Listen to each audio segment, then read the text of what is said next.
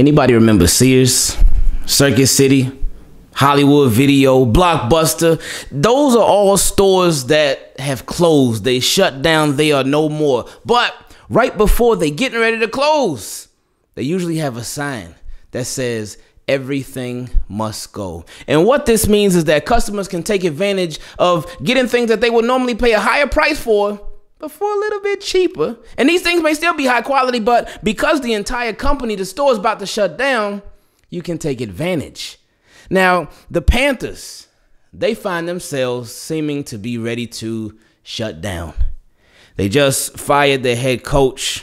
They got a terrible record. Things are not looking really good. And usually when things line up like that, everything must go. So to talk about some of those things that could possibly go and some of the things that the Ravens could possibly take advantage of, we brought on a very special guest. Yeah, this feels like a dream, and you know just what I mean. You see my boy, he like gotta made it.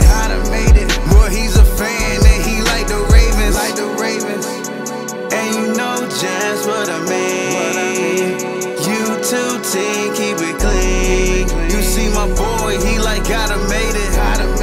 Boy, that's my homie, ain't that right, Ingraven? All right, so team, keep it clean. Very, very special guest in the building. My guy, Nick, from the Nitty Gritty Sports Talk. First and foremost, before we get into this, let everybody know who you are, where they can find you at, and exactly what it is that you do. Yeah, for sure. And appreciate you having me on, Ingraven. This is Nick from Nitty Gritty Sports Talk. Comprised of 4 co-hosts, all from Baltimore. Basically giving it to you raw, you know, as far as Baltimore sports talk, national sports news.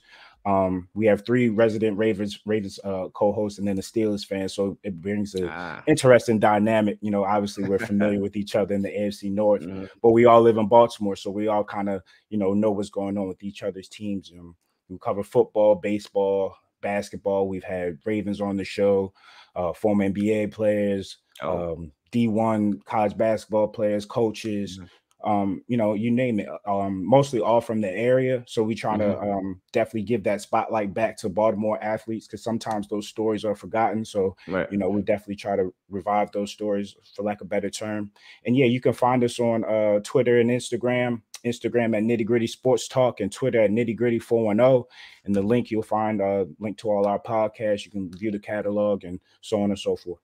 All right, I appreciate that. And I will have all that stuff linked down below in the description, just to make it easy for people to search for it.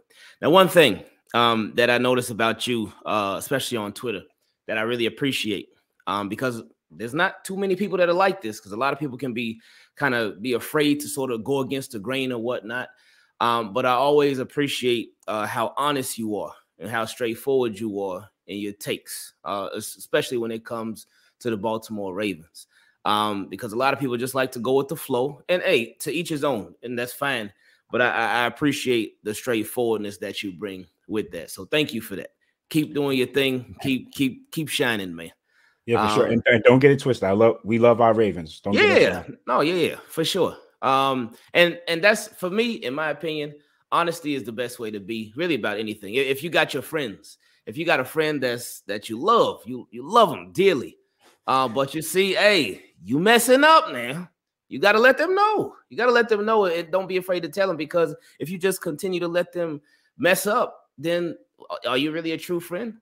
So for sure. Anyway, the Ravens, you talked about how y'all have a lot of people from Baltimore on the podcast. You had a lot of athletes from Baltimore on the podcast, but there's one athlete who is from Maryland. And he's on a team right now that's been going through it. The Carolina Panthers, they brought over Baker Mayfield. It ain't work. They brought over Sam Darnold. It ain't work. They brought over Matt Rule. It ain't been working, so they got him up out of there. So now it's looking like, hey, people might come available, because we've seen it happen time and time again where teams, if they fire the head coach, especially this early in the season, it's week 5. They fired Matt Rule, and they fired the defensive coordinator. They fired, I think, specialty. They fired a couple of coaches. But a lot of times in these situations, other teams can benefit, because when a team fires a head coach, especially a team that's been struggling for a long time like the Panthers, other teams can start to pry the players away and whatnot. So the Baltimore Ravens, right now, they're sitting at 3-2. You know their strengths, you know their weaknesses. Is there anybody from the Carolina Panthers who you would like to see the Ravens trade for? And you, of course, you know there's some popular names out there. Yeah, but for sure. who would you prefer? So if I had my wish, if I could dream and get whatever I wanted, obviously it'd be DJ Moore. He's already donned the Maryland jersey, so he's familiar with the area. It'd be like the hometown kid coming home. So that would be dope. But then you also have to recognize the fact that he just re-signed for 3 years, $62 million. So to get him or to acquire him, we would be asking Eric DeCosta and the organization to not only fork up that money, but also fork up draft picks, because Carolina is just not going to give them away. The whole point for them to trade any of these players is to accumulate assets, accumulate draft picks as they start their rebuild. So that would be a tough ask. I think the more realistic option was Robbie Anderson. Right. He has a cheap contract. His draft capital probably, as far as what we have to give up, would be cheap. And then, I believe he's a rental as well, so that would lower his price a little bit on that accord. I think Robbie Anderson would be a perfect fit because I love what I'm seeing out of Devin Duvernay. He's honestly surprised me. The way he's being used, the way Greg Roman has decided to use him, I'm honestly impressed. So you add that with Bateman, right? So he's your traditional wide receiver one in that X role. And then you have the speed that Robbie Anderson can provide, whether you put him in the slot or whether you spell Demarcus Robinson. Like, it's so many options. And I think we just 1 or 2 pieces away on offense from being the consistent top level elite offense that we want to be. And I love how you put that with the phrase that you use, so many options. And that would be a beautiful thing to have, especially you got Lamar Jackson. Right now, the primary options have just been Mark Andrews, of course, as we know, he's one of the best tight ends in the game. And Bateman, of course, before he got hurt, and Devin Duvernay. Now, as far as the options currently in Baltimore, Duve been doing this thing. I call him now Duve Do It All Vernay. And like you mentioned, he was a big surprise to me. I'm just a pleasant surprise, though. I'm really very happy to see exactly what he's doing. Like you mentioned, how Greg Roman's been using him. But the other options, they've been a little quiet. They've been really quiet. And as far as both tight ends and wide receivers, how you feel right now about a Prochet, the Tylan Wallace, Isaiah Likely, Oliver, even maybe Nick Boyle too, because we ain't even really seen him on the field at all. Yeah, so as far as those names are concerned, it's still wait and see. There are a lot of youth and inexperience in that group of names that you mentioned. As far as Prochet and Tylan Wallace, I think Tylan Wallace had an opportunity to make a play. It's just it was just a bad throw by Lamar. Right. So it was good to see him get that type of separation deep. So wait and see on that. As far as the tight ends, Isaiah Likely, I mean, we're asking a lot out of somebody from Coastal Carolina who, coming into the draft, we knew there were some blocking concerns. And to make it on the field as a Baltimore Raven, as a tight end, you got to be able to do both, because our run game is our priority, right? So when he comes in the game, defenses kind of already know, okay, he's on the field. It's probably going to be a pass play. So once he gets an offseason in the weight room, that's when I think he'll be the guy that we think he'll be. And as far as Nick Boyle, he went through a gruesome knee injury. And the thing that kind of saved J.K. Dobbins in that regard is, he was one of the most athletic players that we've seen, in the last 5 years. Nick Boyle, not so much, right? So I do think EDC should make a move to bolster the offense for depth purposes mostly. If Bateman goes down, you do have Duvernay, but behind Duvernay, it's kind of sketchy. And we don't want to get into a position where we have to react. I'd rather be prepared for any situation. I love it. Stay ready so you ain't got to get ready. Now, one aspect of this Ravens team where they were ready, but injuries kind of changed everything, and then they went into the season kind of ill-prepared, was at the pass rush position, because it was just Justin Houston and Adafe away. They had called up Steven Means for a game, and literally on the first play that Steven Means got in, he got hurt. Season was done. Of course, we know the story with Ajabo. He's not ready yet. And with Tyus Bowser, he wasn't ready to start the season. I really thought that week 5, I thought he was going to be back after week 4, and he was going to play week 5 for sure. But we haven't heard anything about him yet. So we'll see when the Ravens practice tomorrow, if he's back or not, and then go from there. But the pass rush position, Brian Burns from the Carolina Panthers. Do you think it would be worth it? Especially the Ravens got Odafe Wade, they got JPP, and he had a real good game the other day. But do you think of Brian Burns making a move for him could be worth it for the Baltimore Ravens? He's a special talent, and you know, as you mentioned earlier, Carolina looks to be in a fire sale. So if you can get him at value or at a cost in which you're okay with, you know, I will pull the trigger 10 times out of 10. One thing I will give EDC credit for is he seems to be able to find value at the linebacker position. I'm not going to say pass rush, but at the linebacker position. So if we had a choice between wide receiver and going to get a Burns, I might lean towards wide receiver just because that's more of an immediate need. I think our defense has been playing a lot better over these last 2 weeks. I think they're starting to get a lot more comfortable in the new scheme and what McDonald wants to do. And also, I think I can be a tad bit encouraged by the pass rush. JBP was making a lot of plays.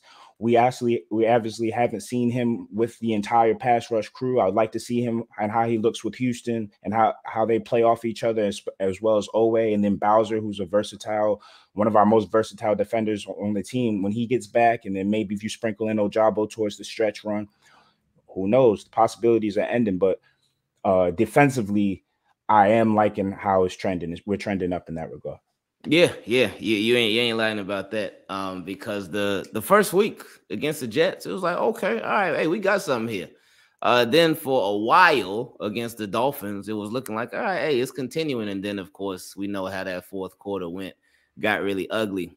And then even against Mac Jones in week 3, I think he threw for over 300 yards in the first half. It was looking ugly. But he was picking on the rookies, and he was picking on Brandon Stevens, and that was smart of the Patriots to take advantage of the young corners, because Marlon Humphrey, Marcus Peters have been doing their thing. But then against the Bills and against, of course, Joe Burrow and the Bengals, Ravens defense, they've been holding their own. So it seems like they really are turning a corner with that pass defense. And if they could bolster that pass rush, if the pass rush could continue to make improvements and they can make strides, then I really do think this defense could take a huge step forward. But the last thing you mentioned is that if it came down to having to pick between a wide receiver and a pass rusher, you would take a wide receiver. And I agree. I do agree with that, especially this current state of the Ravens, because I feel like that would just do so much for them. One thing that does get lost in the win against the Bengals, something that is still a big factor, is the second half scoring offense. The Ravens, and I didn't even realize this, but the Ravens, they didn't get a touchdown in the second half of the game. It was just field goals. And we love that they took their points because they played a lot smarter than the previous week. But the scoring offense has still been an issue.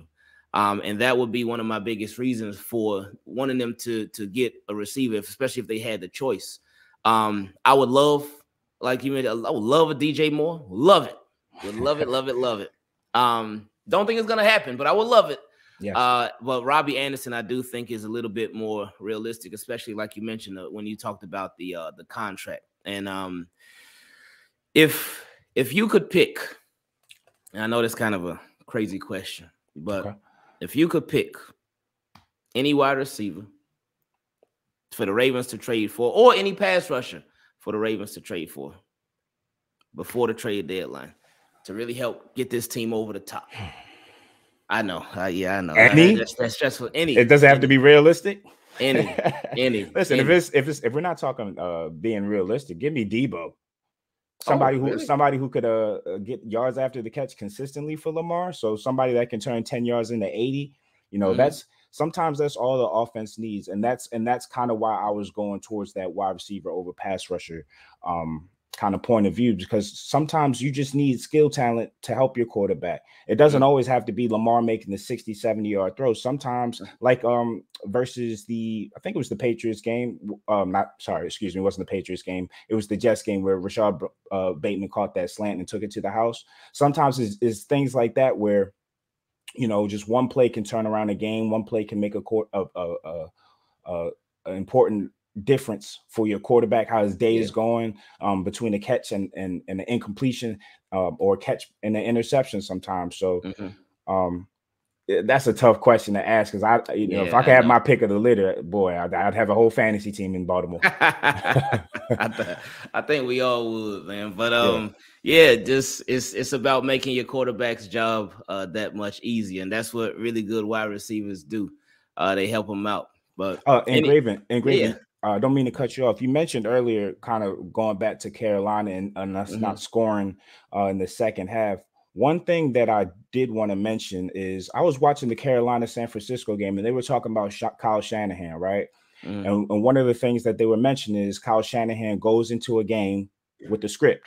So he scripts first 21 plays, something like that. Yep. And then at halftime rips up that script, and it's an entire new script based on the feel of the game. And that's something that I would love to see Greg Roman do more often. Not saying that he doesn't do it. It's just the optics. It seems like we come with the script and we stick with the script as opposed to adjusting and adapting. If we could do that, we're tweaks away from being the Super Bowl team that we want to be. We have the talent. We have the coaching. We have the minds. We just have to approach the game plans and just the feel of the game, even going back to Harbaugh's decision making, just feel of the game over analytics and all of that. Yeah, I agree with that wholeheartedly. Feel of the game over analytics, because it's not a computer out there on the football field.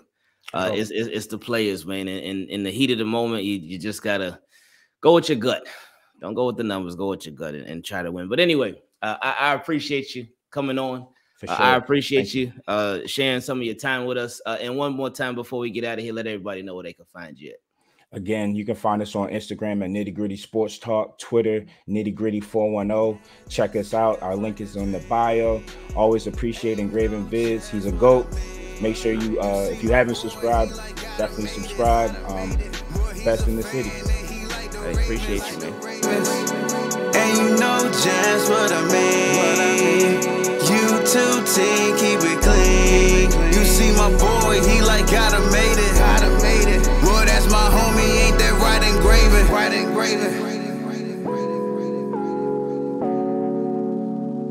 Shout out to Ingraven.